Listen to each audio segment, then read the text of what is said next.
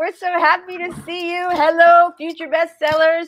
It is time to do the live stream. And we are so excited to be here with you guys today. I feel like this is probably the first time that some of our folks are just like waking up after craziness at the end of NaNoWriMo. Mm-hmm. And yeah, but we had our little planner stream the other night, and I always like to plan out my writing goals and things like that. But I also really like to plan out my sort of my promotional targets, and so like how what things I want to focus on for the upcoming year. Mm-hmm. And so that is what we're going to be talking about today in the chat parts, all the promo stuff that we have and marketing plans that we have, kind of what we're thinking about for 2021. So before I start just rambling on, let's introduce our awesome group here today. Let's start with Michelle. Tell us all about you. Hey guys, I'm Michelle Schusterman. I'm a middle grade and young adult author, and my YouTube channel is Writing Workshops and Traditional Publishing Talk. All right, very nice. And Carol Brown is here today. Fiddling with my camera, sorry about that. Hi. Hi, my name is Carol Brown. I'm an urban fantasy author. I'm also the owner of Mad Raptor Productions, which is what I'm trying to squeeze into my screen. Nice. I'm here today to actually work on this novel that has plagued me for the better part of a year and a half called 10 of Brownies. So, and I'm super excited to talk about the marketing chat because a lot of my marketing efforts haven't really been focused on me. It's been focused on my authors. So maybe thinking about me should be something that I do right now.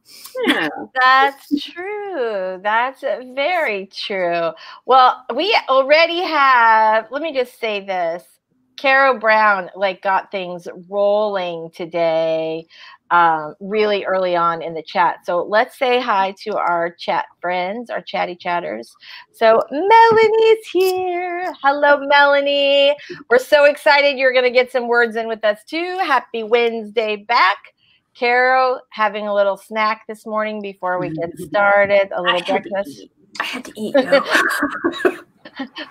we were talking about right before we came out. We were talking about it's freaking cold in Florida right now. Like it froze. It was like 32 degrees last night, which is very unusual. I know. I almost have to wear socks over my flip flops.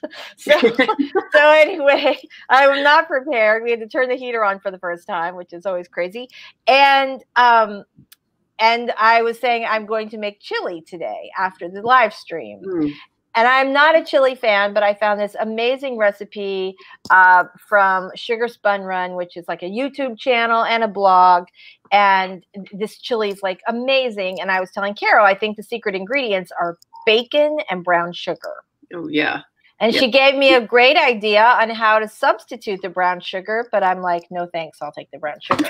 Oh, no, it's just like, I love eating chili and I like trying different things. And you don't have to use the recommended substitute because brown sugar does add like a different layer of depth to it, and it kind of brings out more of the meat flavor.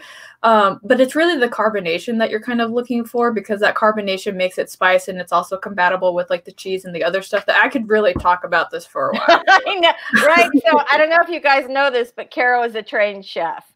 So yeah, right. So at some point I should definitely try that. It will not be today though. Today I'm all about the bacon and the brown sugar. So you definitely need to add bacon, but you have to cook it first. Yes, absolutely. Yeah. Right? Yeah, definitely. Definitely. Melody's here. Oh, she says, hey, Carol, which I just said literally she was here earlier. So, all right, a little back and forth. That's good. Spence is here. Hello, Spence. We're so happy to see you today. Melanie's back and forth. She's going to have a little snack. Maya's here. Hey, Maya. We're so glad to see you today. All right, hold on. StreamYard. Oh, my gosh. StreamYard just like jumped a whole bunch. You guys were like very chatty this morning. I was super happy to talk to folks. I was like, hey, how you doing? I know. Maya's got a day off today, so that is super. Oh, no, not a day off, an off day. That's totally different. Day off? Good. Off day? Not so much. I know. I'm sorry, but overall, okay. So that's good. That's good. Laurel's here. Hey, Laurel. So glad to see you today. Melanie hopes that your day gets better, Maya. So do we. The rest of us do. Right? Oh, little advice from Caro. Absolutely. Oh, my gosh. Let's see. Ooh, Melanie says, while I enjoy my sandwich, I'm going to make a rough outline of what needs to be done in my work in progress today. I'm on chapter 9 of my debut's rewrite. Look at you. Very nice job. All right, so here, Caro, as always, getting the ball rolling. She said we're discussing marketing and promoing in 2021. Anybody got any questions to help guide that discussion? So that is what we are going to talk about today. So what do you think, you guys? Do you want to start with a little marketing talk? Do we want to just roll right into like a 5-minute warm-up? What do we want to do today? Can I do a warm-up? Because I'm like itching to actually, I'm itching to like do my outline because I already know what I'm going to talk about for the marketing. So okay, all right, warm up. It is. Let's see what we've got here. Oh my gosh, I'm just going to go with the electric warm up timer. Hold on here. Because of course I was like kind of scattered this morning. Oh, Michael's here. Hi, Mike. I haven't seen you in forever. Oh, all right. I'm very glad. Okay, here we go. So we're going to do this, right, to give us all a jolt this morning. We're going to do the 5-minute timer. And of course, I did not push the button where you can hear the audio. So you'll have to listen to me saying ding, ding, ding at the end. Hope you don't mind.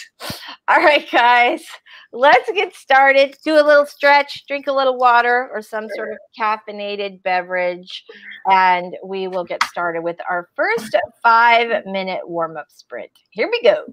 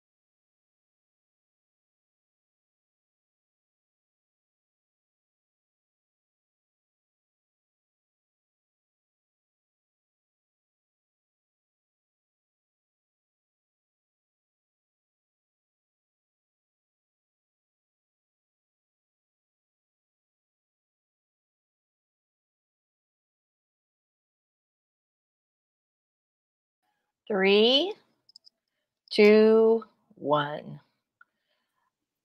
All right. Let me just say, I don't know that we could have written through that timer because it was like totally like disco music all the way, right? Well, sort of disco and then like, electronic like dance music at the end. I know, right? Wow. Yeah, it was very, and also maybe a little seizure inducing with the, but I sort of dug it. Like it was a good 5-minute thing. Like I'm just kind of rocking out. So yeah, all right, fantastic.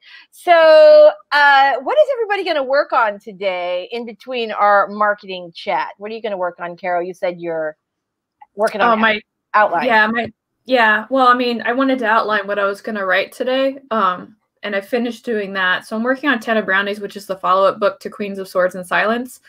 So I'm really excited about it. But I'm having kind of like an interesting thing because I'm actually shifting between 3 POVs and one of them speaks in we and us. And so like I have to go and change all that because originally it was kind of like it was disjointed. So I think that like the worst thing in the universe is changing POVs in a novel right halfway through because you never catch them all the first time. Like every edit, you'll find another one. Yeah, I did that a while back with the book. I started in third person and then I switched it to first person. And I wasn't even that far in. I was maybe a third of the way into the book. And I even to the last edit, we would still occasionally find some. So anyway. Yeah, super fun. How about you, Michelle? What's popping today? I am finishing the video game project. Like, I'm going to turn this thing in today, and the contract, like, everything I have contracted is done. And even better, I don't have any new contracts starting till January, you guys. Yay! I'm so excited to have this month to, like, breathe. We talk about how cool you are. Like, seriously, like, you're just scripting video games. You're ghostwriting for, like, major Olympic athletes. Like, it's a fun job. I'm very tired. I'm just gonna touch you through this internet. Okay. I know, right? We're like, oh, Michelle. And speaking of how awesome Michelle is, I don't know if you guys know this, if you've not already subscribed to her channel, but she has blown past her 1,000 subscribers. And she is kicking some butt over there, and it's because she has amazing content. And if you have not watched her her vlogs and her little fiction fix-its, you are definitely missing out. You want to do that. So, you're so welcome. We're so glad you're here. All right, you guys, let's do some marketing talk. Everybody in the chat, let us know what you're working on today. But let's talk a little bit about marketing. So Laurel says, totally here for the marketing talk. Yay. Maya's got a good question. What are the best platforms for promo? Do you need YouTube or doing something like InstaWorks just as well?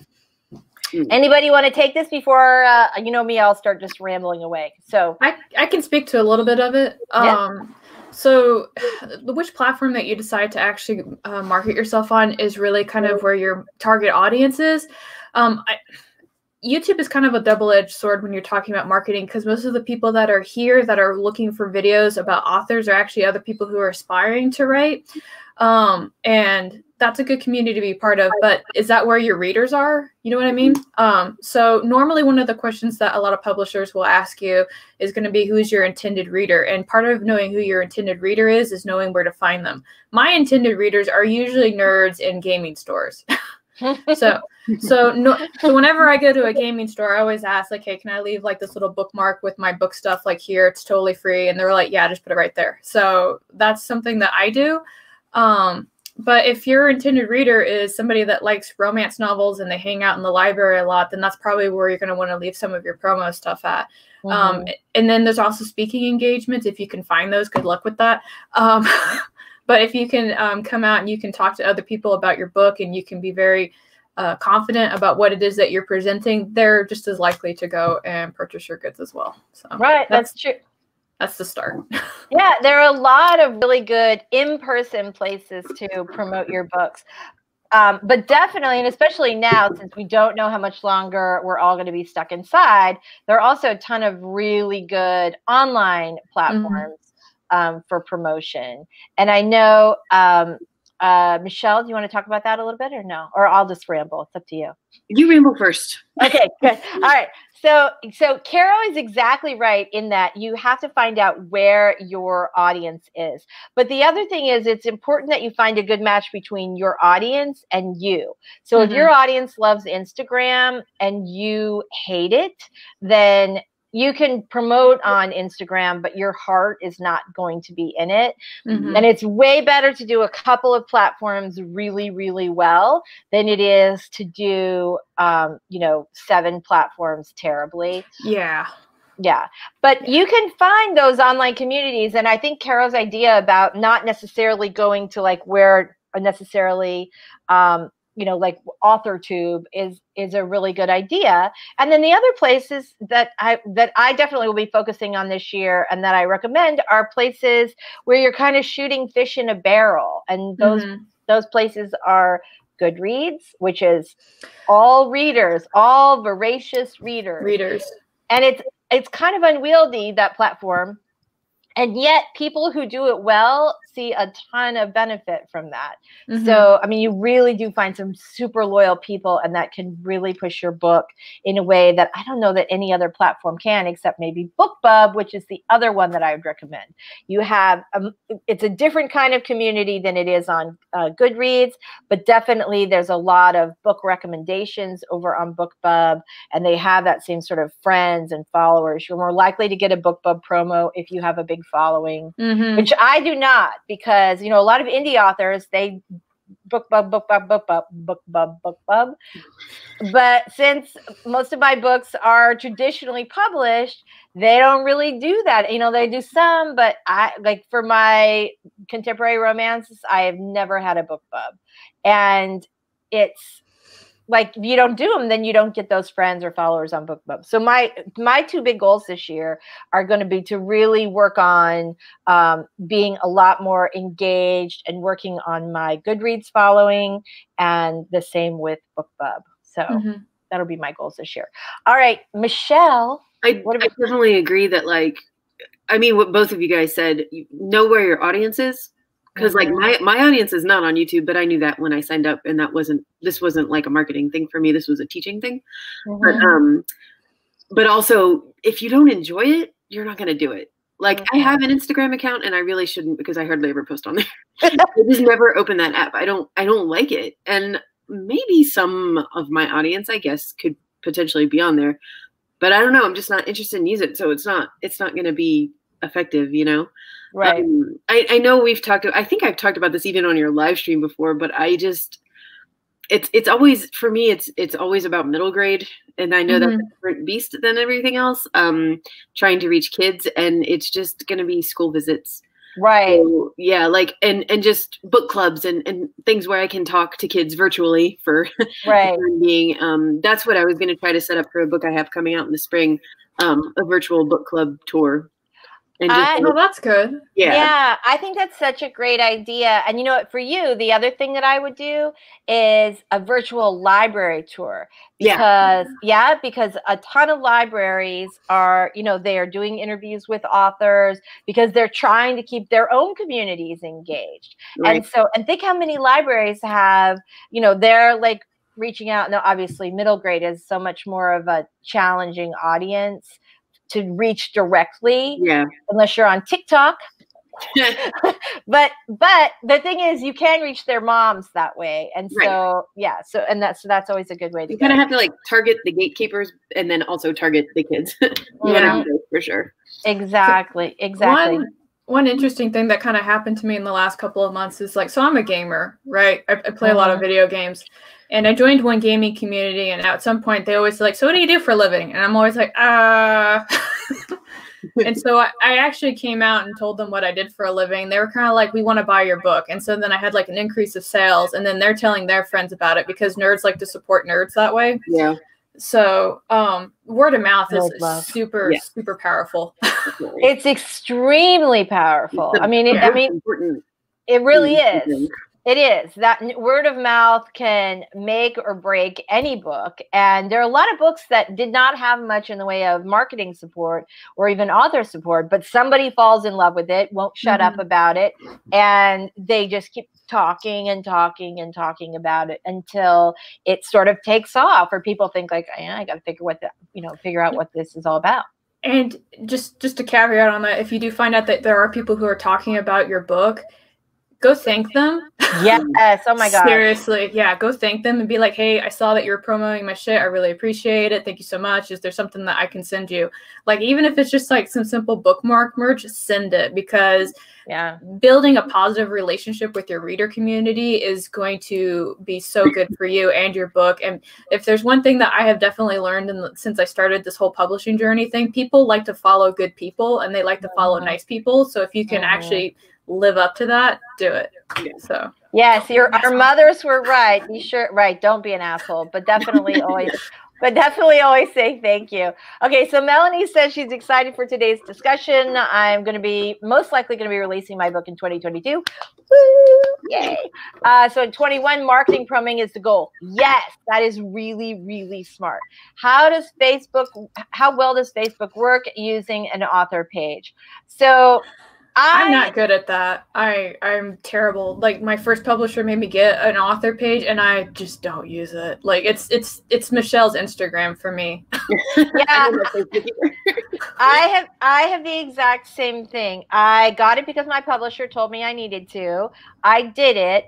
I have I don't know, I have like 1,000 friends on there. I have no idea why they like me, because they do not engage in any way. I don't engage really. And it was probably a missed opportunity. But I don't care for Facebook really. I'm literally only on there for the authortube community, and it is only you, Carol. You are the person that dragged me into Facebook. Like, I've literally been on it for like 1,000 years, but the only time I've ever actually engaged is because of you saying, like, in your live stream, I messaged you on Facebook. Well, to be fair, I was trying to help you, and I had messaged you on Twitter, on Instagram, and Facebook. So when you showed up in my stream, I was like, I'm trying to talk to you. I'm very grateful that you are so persistent, because look, we have become such really good friends, and I'm really and you did help me, because I was like, floating around. She was trying to help me with my live stream. She just came on to run it. I think that's really the best for all. I just wanted to tell you how to use the buttons. That was it. Well, pretty soon I'm going to learn that. I think that's good. So Laurel says, my 2021 goal is to get website and newsletter up and running. Can I just say again how I think your newsletter is literally, if you do nothing else, your newsletter is the most important thing that you can possibly do. Yes. How often should I plan on updating each, and who has ideas for content to put in them? This is right. I think we did a live stream about this. We did. I'll link to it below. With your newsletter, you don't want to just reach out to them anytime you want something. So make sure that you're building your relationship, and like once a month, every other month, it's okay. Some people do it. Another author I know, Vince Sandry, he sends a newsletter out like 3 times a week, which is crazy to me. But he has like this massive newsletter list, and these people feel like, they're friends. They're all friends. And if you have the energy to do that, God bless you. I do not. Yeah. It depends on what you're sending out too. Like, if you're sending out like a generic author update, like how much has changed in the course of 7 days. I send mine out once a month. And the reason I do that isn't because I don't have anything interesting going on, but because I actually sent out a survey to my readers going, hey, what do you help me? How often do you want to hear from me? Right. Yeah. And the big thing was like, was either once a month or once every 2 weeks. But the once every 2 weeks was like 10 people, and everybody else was once a month. So, once a month is good as long as you're consistent with it. And the reason I have to say consistent is because the email algorithms, if you're not consistent, will throw you into spam. That's true. That's very true. Sometimes you get thrown into spam anyway at the beginning. That is one reason why it's good to do that double opt-in. Although occasionally in the beginning you get thrown into spam also. But the more your readers click on your links, the more they respond back to you and interact with you, the better it is for you and for your newsletter. And one of the things that I do to get my readers to interact is to just ask them a question. Yeah, reader engagement questions, yeah.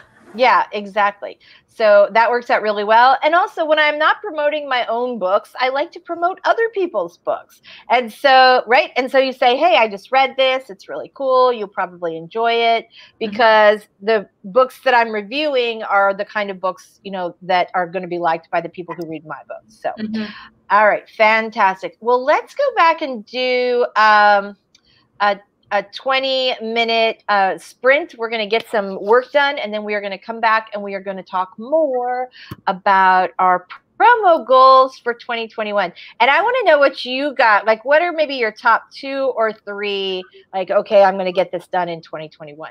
So that's what we're going to talk about after the next sprint.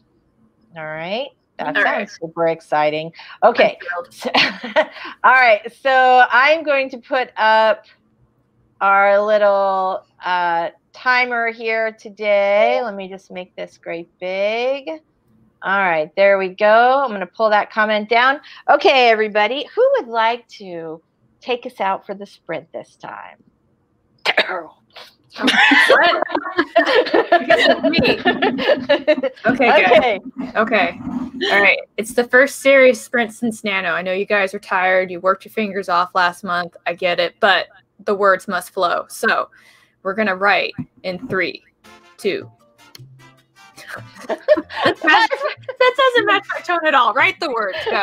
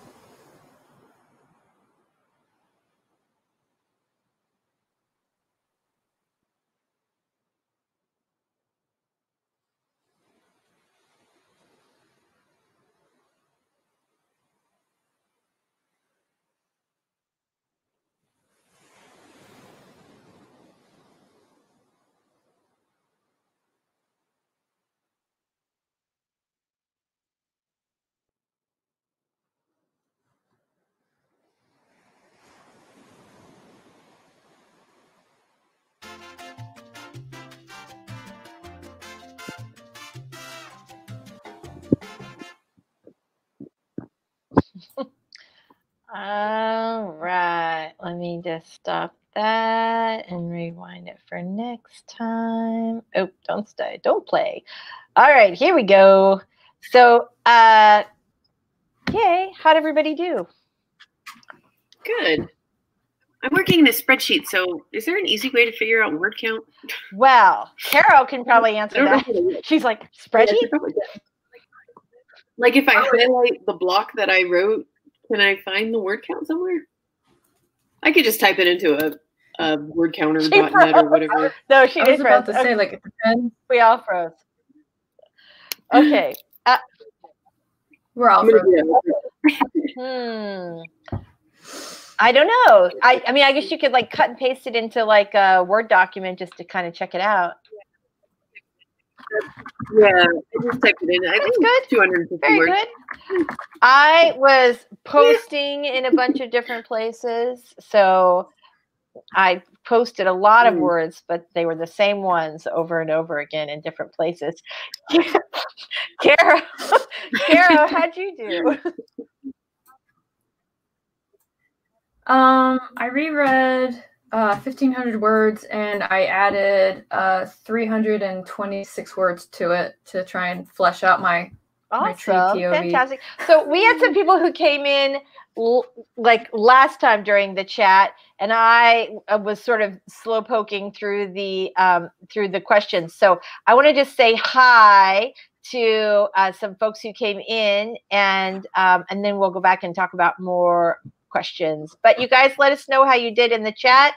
Jeannie made it. Yay! We're so glad you're here. Awesome. Nihilist Geek is here. Hello, Geek. We're so glad you made it today. Doll's here. She's still on the phone. Everybody's talking to their mom today. Robert's talking to his mom. Doll's talking to her mom. Doll, thank you so much for dropping in. We appreciate it. Moon's here. Hello, Moon Buddy Creative. We're so glad you made it. Fantastic. Michael's here. I'm so glad you're here, especially since you're still not feeling well. I hope you feel better. It sounds like, are you maybe on the mend a little bit? I hope so.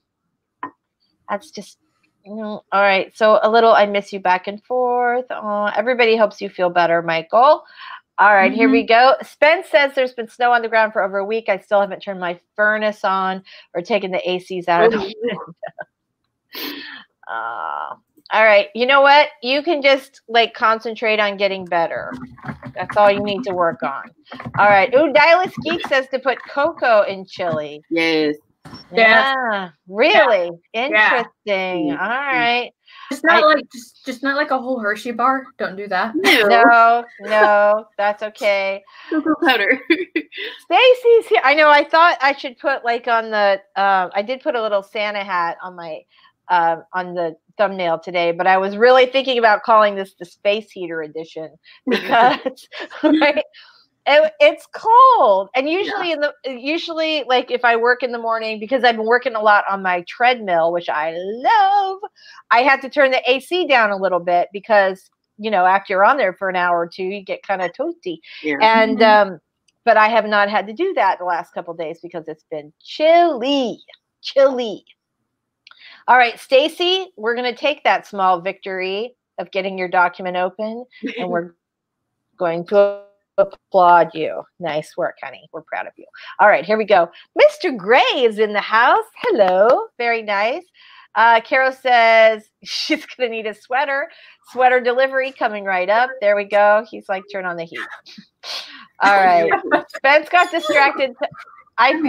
I feel like I should call my mom during the next sprint. I'm starting to feel left out because everybody's talking to moms and dads today. All right. So more good wishes for Michael. We are super glad to see you. Laurel says no new words, but scenes are now semi-organized in a Scrivener document. So I can see how many words each POV character currently has. Love that. All right, fantastic. Okay, so let's go back up for you guys. Oh, BC Brown's here. Hey, BC. So glad you made it. Eva's here. Hello, Eva. Melanie says, trying to get off Facebook, at least for my personal stuff. I may consider having an author page on there, but I don't think my intended audience is there. If you write mysteries, your intended audience definitely is on Facebook, because your mystery audience, for the most part, is women who are like 50 and over. And they heart Facebook. Those cat videos are all their jam. Well, who doesn't love a good cat video? But right? So Facebook is definitely a good place if you have like a mystery audience. But yeah, for a lot, like for me, I know that, you know, Romancelandia definitely has like a massive, you know, sort Twitter of following. Massive Twitter. Yeah, definitely on Twitter. And definitely, you know, definitely has a good, solid Facebook following. And I am happy to engage on Twitter, but Facebook is not my jam. So if you guys like to follow Romancelandia and the romance community, there's a podcast called Heaving Bosoms Podcast, and they talk about romance books, but that cult following, they're intense. I love them a lot. I actually dedicated my first Faye Black short story to them. To the Heaving Bosoms? Yes. Ah, love that. Love that. Very nice. Very nice.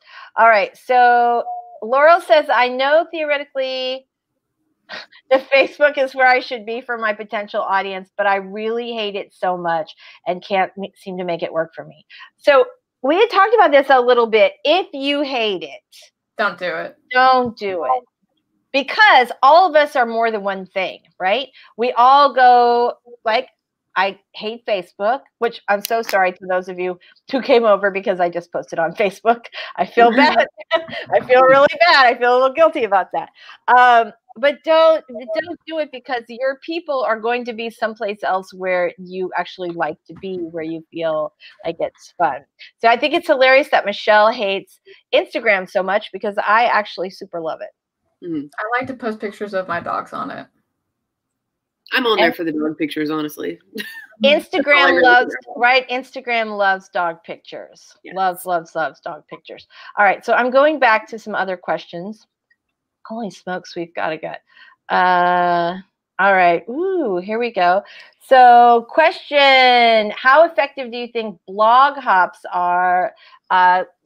Lisa, but this is a good question for everybody. So what do you guys think about that on, you know, on your launch day? You maybe do a little blog tour and you're answering a lot of questions, or doing little answers, or doing posts.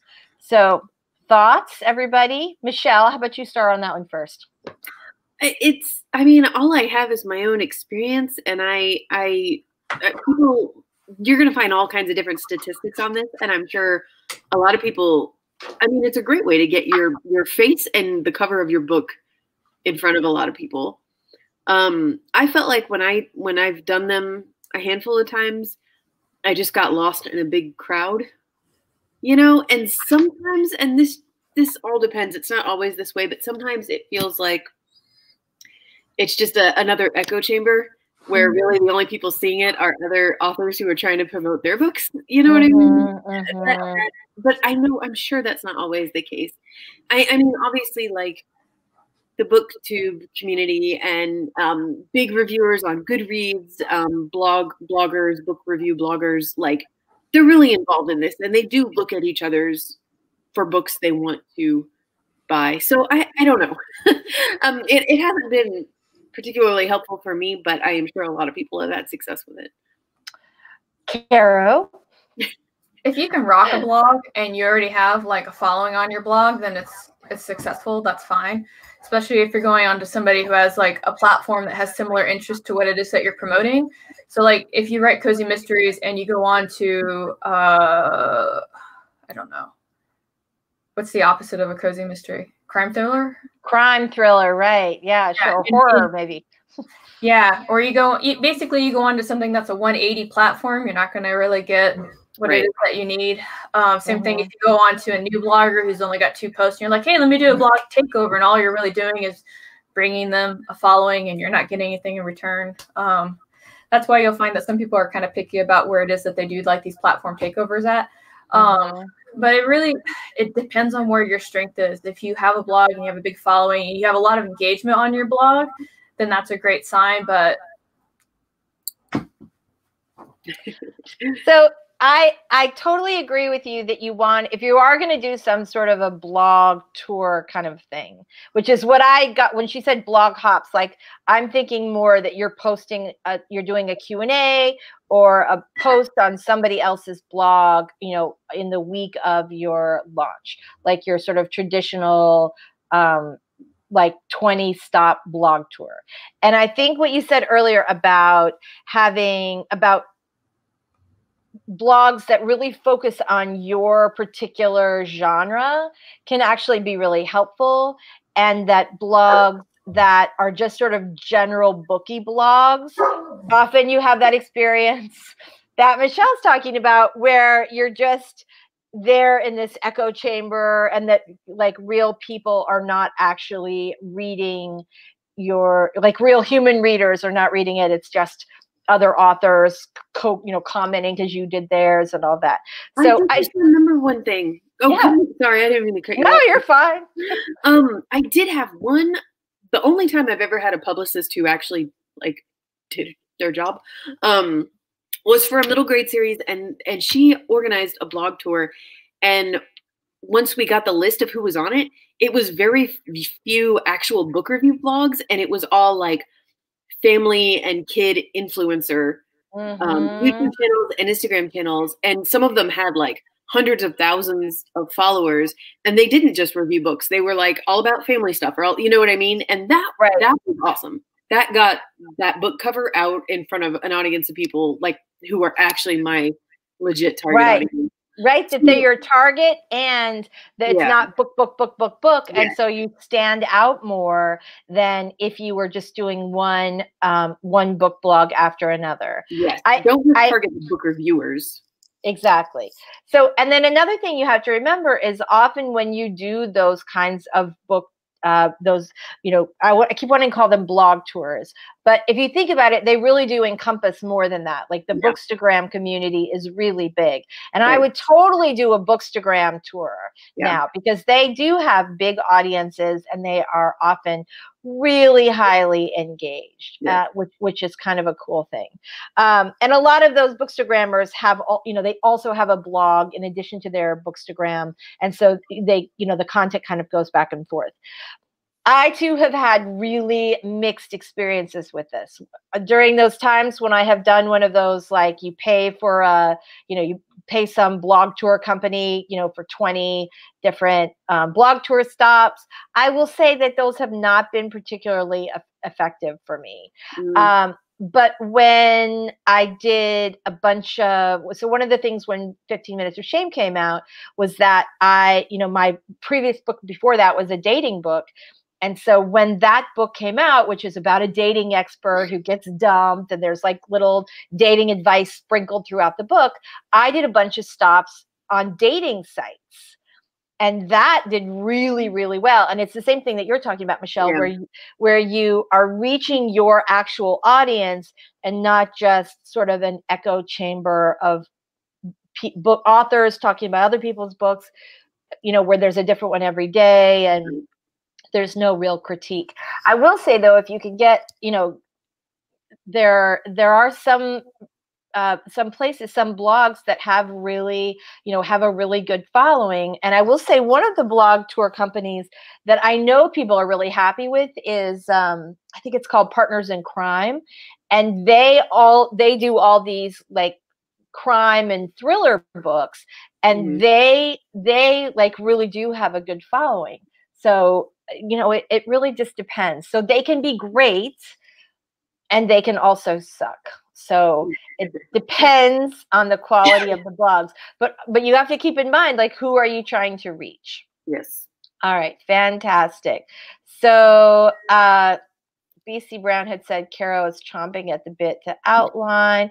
The 5-minute timer looks like it needs coffee. I put a link to that was the 5-minute because I'm so far behind. Doll is here. We love you, Doll. Yeah, it was so crazy, that timer. Oh my gosh. So JC says she is slow starting this morning, but doing okay. All right, here we go. Wait, yes. Wait, what? There's a question that JC has that I think is a good topic that closer to the bottom. Just scroll down. Just scroll down. Just scroll down. Does it have a timestamp on it? No. 11? I see 11 and 1101. It's a 2-part question. Oh, yeah. Fine. Okay, hold on. 1101. All right. I scroll too far. It starts with Q. I totally get. Wait, hold on. Oh, I can't go back any farther. Can you just read it? No, not go up. Go down. Go all the way to the fresh comment. I thought you said it was 1101. No, just scroll. Oh, to add. Okay, I've got time zones, Lisa. I'm sorry. No, you're okay. All right, hold on. JC example. Wait. Ooh, got it. Okay. Thanks, JC. And thank you, Caro. Okay, I totally get shooting for your target audience, but shouldn't you at least attempt to reach an audience that maybe doesn't normally read your genre? No. Well, read part two. Read part two. No, I'm just teasing. Example, I'm not normally a fantasy book reader, but for all the fantasy authors here on YouTube, I wouldn't now be starting to read some of these awesome fantasy books you guys write.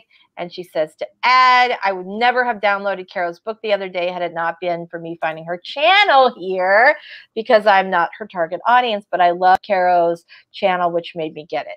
So that is totally awesome. And if you have, this is just my opinion, if you have saturated your own audience, then for sure. And it's always nice to pick up extra readers, but it's a lot easier to get readers to read your book who already love fantasy than it is to try and convert a romance reader or a mystery reader to like fantasy. So those extra sort of pickups of readers because they just like you or they connect with you, absolutely awesome. But until you feel like you've been everywhere within your own genre, for me at least, I'd work on trying to get those people to hit the buy button before I'd start trying to get people outside my genre. What do you guys think? I think that if a book really genuinely has crossover potential to cross over into another age group or into another genre, then yeah. Sure. But I also think, and I hope this doesn't sound harsh, I also think that authors tend to think their novels have more crossover. Actually, true. I mean, like, yes, we're all kind of blending genres all the time. Like, we're writing a science fiction and it does have a little romance in it. Should you target the romance audience? No. Like, that's really not going to be successful for you. It doesn't mean you're not blending genres, but crossover is actually, I think, a lot more rare than authors think. Right. Yeah. And another reason that you do want to branch out, but what you want to do is you want to make sure that your book is backed by your intended audience first, because I'm very suspicious of genres that I don't read very often. So if I'm going to actually read it, it needs to come recommended to me, or I need to see enough good, a good reflection on it before I'll go ahead and engage it. So for example, there's a book called Nightmare Alley. And I would never have read it if it did not come recommended to me by somebody that I knew and that the reviews for it were positive. I don't want to waste my time reading a flaming trash pile, even though I did that twice this year for the sake of a drunk book review. But I don't like to subject myself to that kind of stuff. So yeah. So this is interesting. Eva says, valid. I read a romance by an author too, but again, you have a connection to that author. Cute, loved it. I don't typically read romance. Did they market to me as a reader though? Not really, so I don't know. BC Brown, who is a fellow marketer, says, yes, it's just a matter of percentages spent in each area. For me, I'm going to spend 100% of my effort where I know I'm going to find the most readers, and I know that I'll get other people while I'm doing that, but that's going to be my real area of focus. All right. I think Dal's a good example. Dal's a good example too, because earlier you guys said that my intended reader are nerds, right? Nerds, gamers, stuff like that. And Dal came and said, I'm none of these things. I was like, you're not, but you're a mythology nut. And there's lots of mythology in here. So you're still my intended reader. All right. So word of mouth by the others that had read that authortuber is what got me to try it. Already believed them capable, or I'd not watched their content and all that. Eva also got 1,100 words. Ta-da. Nice job. Aria. Hi, Aria. I find it easier if I have some questions and answer them. I feel more creative. Any comments? Okay. Not quite sure about that. All right. Maybe explain. All right. So Eva says, some books I buy to support the author. Ditto. Some books I buy to read the story. Author tubers fall on both sides. Too many books, not enough time. She says she was marketed to as a writer / supporter of the arts, maybe, or I just have a hoarding issue with books. Ding, ding. Yes. All right. There's that. All right. Okay. Good. All right. Fantastic. I feel like I've missed like a ton. But I will say Deborah Floyd loves Facebook. God bless you. I'm glad you do. One of us has to. I know, right? Oh, I fell in love with Agatha Christie since I was 16, not to mention all those Nancy Drews. Can I say something? There is an author. Her name is Andrea Carter. And if you love Agatha Christie, you must go get her books. She's an Irish author. She's unbelievably talented, and you will feel like Agatha Christie is being channeled through her, except her stuff is more contemporary. But yeah, love her. All right, Laurel says, I never tried Twitter. I heard years ago that it was kind of toxic. Yes, so I stayed away. How do you do Twitter without getting sucked into drama or toxicity? You don't. Yeah. I know. I hate to say it. Even if that's your...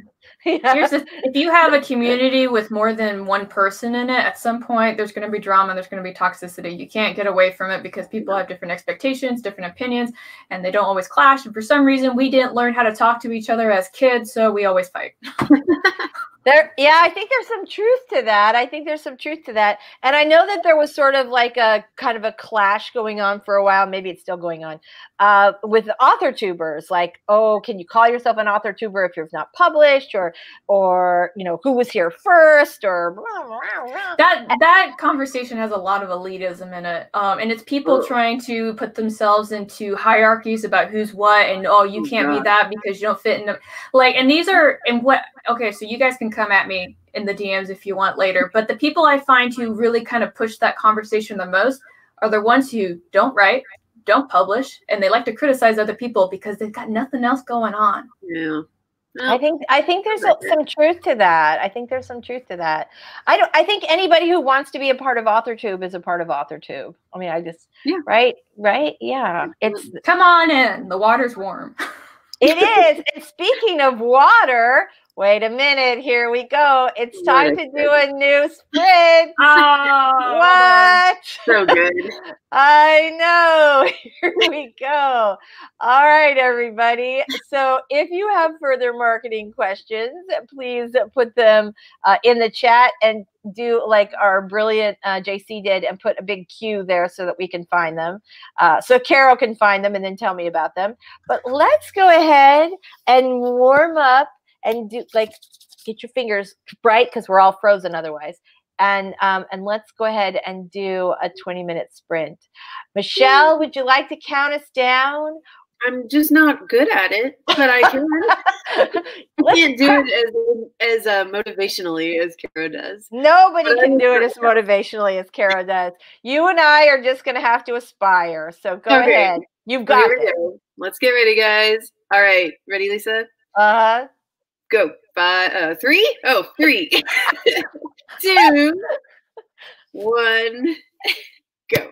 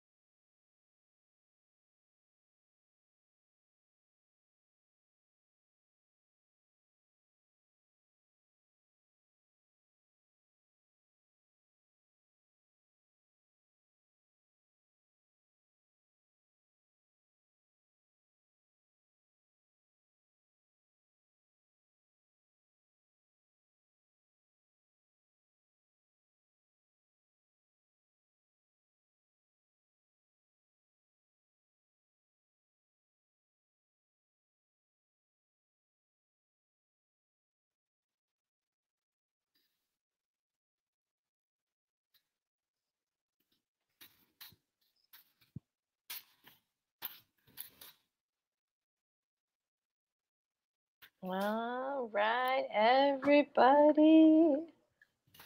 All right, here we go. Let's get rid of that. Okay, good. I was actually productive, although I did have to run out and grab some water because I was like parched. I think because I really do have my space heater on today. Yeah, that dries you out. Uh-oh. Uh-oh, I think. Oh, say that again. To me, it sounded like. Okay, good. Oh, is it me? Sorry. You sounded like a robot, but it. Yeah, I don't know. It was okay. It was okay. All right. So Jeannie had a question. Let us know how you did, everybody. Jeannie said tour stops and hops. Tours and hops are different. I think they're the same thing. Does everybody think they're the same thing? Yeah. Yeah. Okay. I'm sorry if I was unclear. Okay. All right. Laurel, Melanie used the hashtag writing community hashtag to build my followership, but I don't use it much anymore because I have my small little circle with a few folks I interact with regularly.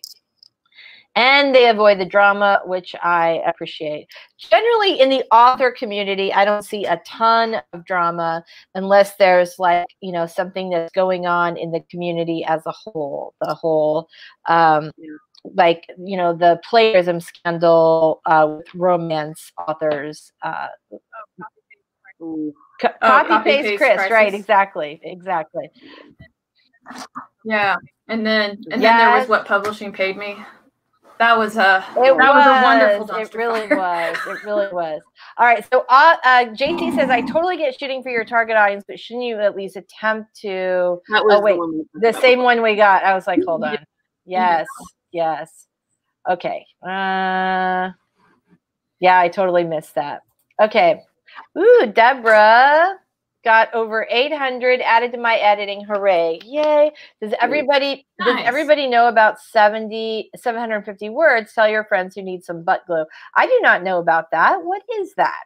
Who knows about 750 words? All right, Deborah, we want to know. All right. There we go. That's good. Okay, so I want to go back. Hold on here. Laurel says, I'm speaking of marketing and also irony, I'm currently working on a YouTube video about the 80-20 rule, and I've been feeling like YouTube and video editing are my two worst time sucks. So the most time-consuming platform, right? Period. In the universe, right? If we've got like Martians with their own social media platforms, they're like YouTube, man, like YouTube. So for anybody who doesn't know what the 80-20 rule is that you spend 80% of your time on something that brings you 20% of your like return on investment or reward. And 20% of what you do brings you 80% of your reward. So basically, if you're like businesses use this as 20% of your customers bring you 80% of your income and 80% of your customers bring you 20%. And the goal is always to get rid of as many of those things that take up 80% of your time for 20% of your return, right, and more of the 20/80s, right? So I think we can all agree that YouTube is a bit of a time suck. I mean, that I really have been thinking this year a lot about, because I have not written as much at all. And I'm not sure if that's pandemic or if that's that this year I tried to launch a YouTube channel. It's hard to measure things in 2020. Right, exactly. So you don't know, like, well, if I were the regular me, would this be fine? Right. Or is it, yeah. And I'm not nearly as regular as you are as far as posting. Like you really do a great job, Michelle and Carol both. So let's talk about the time suck of YouTube. Okay, well, I will say this. For me, it's worth it because YouTube is unique in that it's not social media. It's a search engine. Mm-hmm. And when you make a video, as long as you're covering something that's always timely to be talking about, it's going to be out there working for you promotionally forever. Whereas if you post something on Instagram or you tweet something or Facebook post, it has about a 24-hour life, and then it's gone most of the time. Right. So that makes YouTube way, way more worth it to me. Like videos that I made back in March are still getting views and still getting new subscribers and new newsletter, subscribers and all that stuff. That makes it worth it to me. Yeah. So a really good example. Yeah. So a really good example of that is Deborah, who came here. I think, Deborah, didn't you watch the, first of all, we want to know what 750 words is, but I feel like she said earlier that she was a fan of the outline. So either that's a romance outline or self-help book outline. And I feel like when we talked to her before that she was all about the self-help outline. That is still my best performing video. And I did it like it was one of my earliest ones. So when I look at it, I sort of cringe a little bit because I feel like it's one of my more terrible ones. But of course, it's the most popular. And that thing just keeps going and going, right? And I think there's, you're right that it is a search engine and that there's some real advantage to that. And okay, so she said, I'm the one who loved your outline. I'm too busy writing my own book. I did read the most recent Carl Hyacin. Okay, so Deborah, are you writing nonfiction or fiction? Inquiring minds want to know. All right. Okay, so what do you guys think about? I'm fascinated, Laurel. And she says she's gone too far to quit now, even though YouTube sucks up. YouTube and video editing suck up a ton of her time. What do you guys? I mean, there is some. Do you feel like the time you spend on YouTube, even though you go like, okay, it's worth it? Do you feel like it's worth it when you look at the amount of time versus what you're getting out of it? Or do you feel like you're putting in the effort now and at some point you're going to hit some tipping point where you have to devote less time to it, but that it keeps continuing to pay off? It kind of depends. Like, I know my older videos don't get a lot of views, and like that's not a sour point or anything, but I mean, I think for me, what I like to use YouTube for the most is actually being able to connect with people and actually talk to them, building up that rapport with my relationship, or building up my relationship with my audience more. That's where I think I get the most benefit, because a lot of times, like I said earlier, readers do like to connect with authors and they like to form some kind of relationship with them, in a non-romantic platonic sense. Yeah. But when it comes to like making like actual like tutorial videos and stuff like that, that's kind of a double-edged sword, because I usually tell people that I can take a rock and throw it at somebody and they've already made the video that I want to make.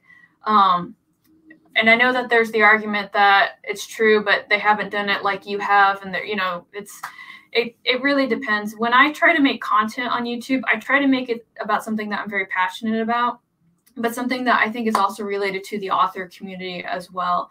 So, that's a little bit like my vlog videos that I do. It's just kind of like, look at me trying to make it as an author. This is how I schedule my day. This is how I have my priorities. That's what those are about. A lot of the how-to videos are usually inspired by things like WordStock or Project AuthorTube. Like, I try to make those community related because I want to provide to the group. Yeah, so, but I will say that when push comes to shove and I have to sacrifice something, YouTube is actually the first thing that I'm kind of like, sorry guys, I love you, but I gotta go and be right back. To take a break. Yeah. Well, I think Michelle and I, like what you said earlier. So for me, I came to kind of a realization last year that like one of my favorite parts of being an author is actually like working with aspiring authors. And so that's why I started my YouTube channel. Not so much because I thought it would be some vehicle to really promote my books so much, but because I felt like I wasn't, like that was the thing that was most enjoyable to me. And I was really seeking to, to do that, to help other authors. I obviously had, like we all do, I had a lot of people that helped me along the way. And I love the idea that I could be that even in some small way for some other person. So I think it's really cool that you also came to this from like, you just wanted to like teach and help other writers to do that. Yeah, I was like sort of teaching online courses for different organizations because I couldn't classroom teach anymore. And they and I mean, I take responsibility too, just struggled to get good enrollment. It was always just, you know, it's hard. There's so many courses out there and you never know what's a scam and what's not. And I finally just was like, you know what, I'm not going to make any money on it for a long time, if ever, but I can just do my workshops on YouTube and like find people that way. And while I'm not monetized yet, I mean, I'm sure it'll happen eventually, but like, I know that nobody really makes a ton of money off their monetized YouTube channel. But what I have gotten out of it is people see me and they contact me to teach virtually, to speak, and for ghostwriting. Like I just signed a client for January who, when she contacted me, she was like, I watch your YouTube videos and it's not just like I like you or I like how you talk about writing. It's when you're going to hire somebody to do something, it helps a lot when you've seen them face to face. Like you've seen them, they're a real person and a real writer and they talk about the craft, you know, that makes a huge difference. Right. It's definitely gotten me work I wouldn't have gotten otherwise. So in that way, it's actually really financially. Yeah, that's how I actually have my 2 clients that I have, because they came and saw how organized I was with everything. They're like, we need that. Please come and help us. So I literally organized 2 other people's lives. That's the thing, right? If you spend any time watching Carrow videos and you need someone to organize your life, you're going to be like, I found the woman who can make this happen for me.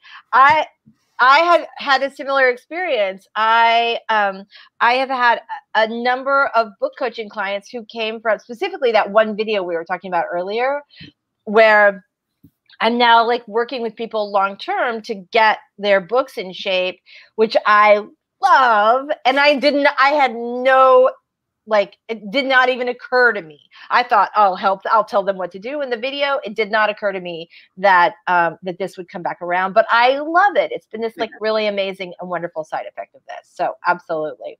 All right. And I do like it as much as I have struggled this year to sort of find the time to do as many videos as I would like. I actually really do like thinking of them. I like recording them. I generally like editing them, but yeah, I just need like 6 more days in a week and then I would be, I just need like more hours in the day, because like, I don't know if anybody in the comment section actually makes videos, but for any videos that you see that might be 20 minutes, that takes me about an hour and a half to edit, because I have to watch the footage, rewatch it. I have to add in all the graphics and everything else. So it's not just a 20-minute video. It's like a 2-hour project. So, and it's like, I'm laughing because I'm so much slower. I'm like, not that you would know by looking at our 2 videos side by side, but I spend more time editing than you do. So again, clearly I think it's like an 80-20 thing for me, right? I'm spending 80% of the time to get 20% of a Carrow video. You know what? We're probably actually spending the same amount of time, because one of the things that I do is that I'll actually do retakes. So like all my, like when I record, with the exception of some tarot videos, it's all kind of like segmented, so that way it all kind of flows. So that way I'm not editing one long video. I hate editing one long video. That drives me absolutely bonkers. That's how I do it, and I feel like I need to sort of change. I feel like I need to change that. Michelle, what do you do? Do you do like a bunch of shorter takes, or do you one long video? Over the summer, I was doing like batches. I batch filmed a bunch of videos. Lately now I film my vlog throughout the week and edit it on Thursday and put it up Friday. And then when I do a video for Monday, I usually write and film it on Friday. I might take advantage, since I have less work in December. I might try to batch film some stuff for January, just get it lined up. But generally I found that like, I like batch filming, but I'm not going to do it regularly, I don't think. Yeah, I know. I always think, like, theoretically, I think this is a genius idea. And when I have done it, has worked really well. Yeah. But I also struggle to find, like, where can I get this much time to do all this? Right. Yeah. All right, JC is going to go back and watch all the marketing workshops that took place. Eva says it's fun to write marketing. I feel like marketing sounds so much easier than writing and editing, producing. That depends. I like to market in person. I like to talk to people. Like that's where I really excel at. But if you were kind of like, hey, go make a marketing plan for Instagram and one for Amazon and another one for here, I'm going to take some pliers and just start pulling out my nails because that's way more enjoyable for me. Yeah. I like the marketing part of it, but it also sometimes, especially when you're on a deadline, stand tall, Michelle. When you're on a deadline, I feel like it can get to be really unwieldy. JC says, I'm that writer who just wants to write. If I had the money to pay someone else to do it, the rest would be worth paying them. Just let me write, but alas, I don't have to do it like that. I will say, yeah, there are some people who just go, screw it, I'm just going to keep writing books. And there is some advantage to that, like, you know, acceleration that you get from just releasing more books. And you know, Janet Ivanovich, who has been around for a very long time and certainly became famous way before the internet age. But her whole thing was, yeah, I don't like waste time with that. I just write. And there are some times when I'm, you know, worrying about like scheduling social posts or whatever, where I think like, I should listen to that woman.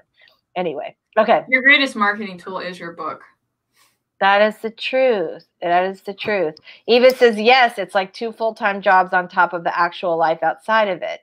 Yeah, it is. And the other thing is that you have to know that you could spend all of your time marketing.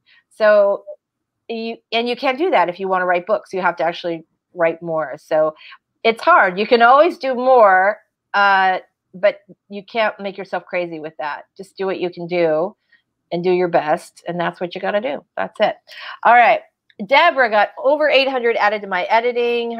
I have put that one up like 17 times. I'm so sorry. Savvy doesn't know how many she got on that sprint, but she has to write all day in order to get her revisions completed by Friday. You can do it. You can do it. All right. So Deborah said, yes, self-help outline. I'm a goodly way through my book, Beat the Blues Fast. Yay. I cured my depression. Awesome. So this is the reason why I super love this video and why I really like working with self-help authors, because I love like that people are going to change the world. Like, right? Depression is massive. And if you have figured out a way, even if you figured out a way for one person to get this done, that makes the world a better place. All right. Deborah loves cat videos also. Okay. All right. Here we go. So JC started YouTube because of what I want to do with my author brand. Will involve public speaking. And I have serious issue with speaking in public. So I thought YouTube would help. Yeah. That's awesome. It's a little different talking to a camera and talking to about 50 pair of eyes looking at you. So I'm just throwing that out there. So that way you can brace yourself for that. Yeah, practice. Right. I used to, like, because I've done television for a long time, I've always been pretty comfortable on camera. But I had a terrible fear of public speaking for a long time. And the only way to get over it was just do it. And now it does not bother me, but just do it. But I used to get like such anxiety about speaking in public that I would feel like I was going to throw up for like the first 15 or 20 minutes of any talk. But you know, the weird thing, like totally freak out if I'm speaking to 20 people, but I never ever felt nervous like speaking to like 5,000 people. Like never. It's the weirdest. Why you? It's weird. Sometimes there's like when an audience is so big, your brain kind of like checks out, like, oh, okay, whatever. But yeah, an intimate group where people are like right there in your face, looking at you, more stressful. Yes. No, it's true.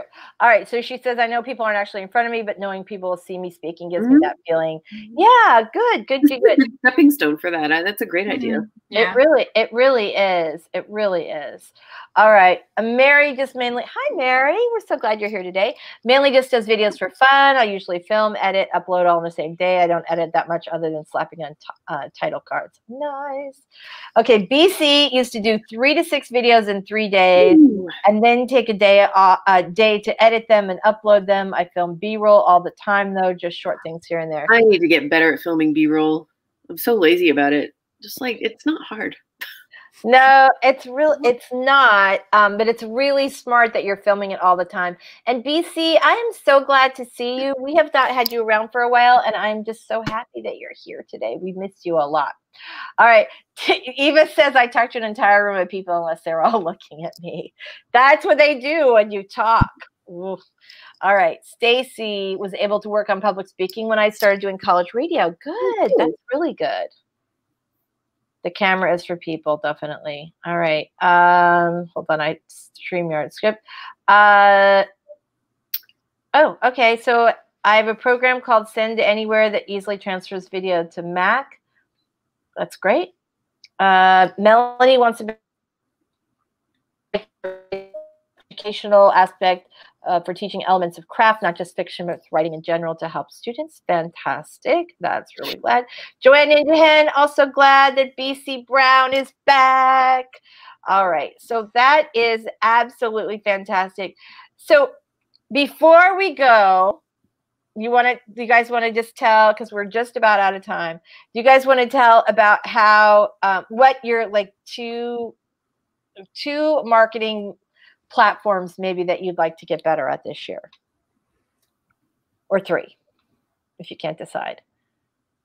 Probably Instagram. I definitely want to get better at Instagram. I want to do better on YouTube, and I want to get better on Instagram, mostly because I have to do YouTube at some point for Mad Raptor, and a lot of my readers are on Instagram as well, at least the female variety of them are. So so those are the 2 platforms. I held up 4 fingers too. I do that too. How about you, Michelle? I just want to keep improving at YouTube. And I have plans and ideas for these virtual book club tours, but I need to actually like get off my ass and implement them and get that started for next year, because I haven't. I know. I have that same like I have like a big list of stuff I want to do, and I really am like trying to sort of prioritize, like, okay, next year if I only get one thing done, what do I want that to be? If I want to publish 2 books. That's what I want to get done. There's 2 books that I want published in 2021. Yes. Yeah. I'm much better at setting writing goals than I am at marketing goals. I know. And the funny thing is, I actually like marketing, but it is challenging. All right, Melanie says, launch newsletter, keep up with said newsletter, engage with newsletter subscribers. That's going to be one of mine too. Get better at just sending regular newsletters, because I am not sending them regularly. I forget about it all the time. I know. It's tough to keep doing it. Although once you sort of get in the habit of it, it is a little better. Yeah. I need to make it part of my schedule. Yeah. For anybody who was asking about, I think it was Lauren asking about the newsletter video, I put a link to it in the chat, but it's also in the description below. So Stacy says, I refuse to get an account on Instagram. I've not been on Twitter in 9 years. Bless you, honey. Yeah. That's awesome. JC wants to start live streaming in 2021 as it pertains to live. That's another great way to step up to the public speaking thing. That's a good girl. Right. Yeah. Yes. I think it helps, I think, to have people, like to have somebody with co-hosts. You, right? Yeah. Get a co-host. Yeah. Yeah. It really does. It really does help to have people with you, because then you just feel like, oh, you're having a conversation, and then these other people are piping up, and that's kind of a really awesome thing. And JC, if you haven't yet, ask other people if you can co-host on theirs, because then you don't have the pressure of hosting first. Right. Doing your own. Right. That's definitely a great idea. And look, she's already got an offer. Melanie says, I also plan on streaming more next year. Maybe we can do some co-hosting streams. I think there's some real power in like putting your aspirations, your plans out into the universe, because I feel like people always show up to help you when you do that. Definitely. Stacy's goal is to write at least 5 family histories. Cool. She's already on the 2nd, and edit at least 2 by the end of 2021. 2021. That is fantastic. JC says, okay, thank you guys. Yay. That was JC like everybody had some really great questions today. JC had some really, really good questions. And, so thank you to all of you for jumping in. All right, guys, we have 3 minutes to go. We might make it today. We'll see. We'll see. Oh, BC Brown says she'll help you get over your nerves, JC. That's the way to do it. All right. Before we go, Carol Brown, will you do your little outro and tell the fine people what you're all about? Hi, my name is Carol Brown. I'm a urban fantasy author and the owner of Mad Raptor Productions, which specializes in publishing fiction. My channel is mostly me trying to dance between sunbeams so that way I don't get blinded right now. But if you are looking for like semi-educational videos, tarot videos, that's on my channel. And I've got a book out. I got an audio book out. There's a link. Yeah. If you're looking to support me, you can leave a review. Even if you don't like it, say it sucks. I'll take the review. It's fine. That's me. Good job. Michelle. Okay. Sorry, I'm trying to pull something up while I do this. Okay. I'm Michelle Schusterman. I'm a middle grade and young adult author. My YouTube channel is Writing Workshops and Traditional Publishing Talk. And in the course of this live stream, when I started thinking about my virtual book club idea, I went to look up the book I have coming out in what I thought was April and discovered that it is actually coming out in January. I emailed my editor during this live stream and realized that things got shuffled around a ton with all of my upcoming books because of COVID. Right. And it was originally supposed to come out in April, and then he told me it would still be a spring title. And I assumed that meant April, and it's kind of both of our faults. But anyway, bless you, Michelle. Bless you. Wait, hold on. Let me make you big. Hold on. Sorry. There you go, right there. Oh, no, not working. Sort of. There. Sort of. Oh, it's still trying to. Hold on. Let me see if I can find. Actually, Somebody Michelle, to love. Yeah. Oh, I love that. It's a middle grade book, so if you have kids, it's on Amazon and Barnes and Noble and blah blah blah. So yeah, I can't believe I will put a link to it in the description below. Yay! Congratulations on your January release. Nothing like having a release of a book that you were not expecting. Well. Awesome. You guys are fantastic. I am Lisa Daly. This is my channel. Thank you so much for being here today. If you want to write a book you're super proud of and get it published, this is a fantastic place to check it out. All right. So that doesn't make any sense. That was like I combined like 7 things. Videos to help you do that.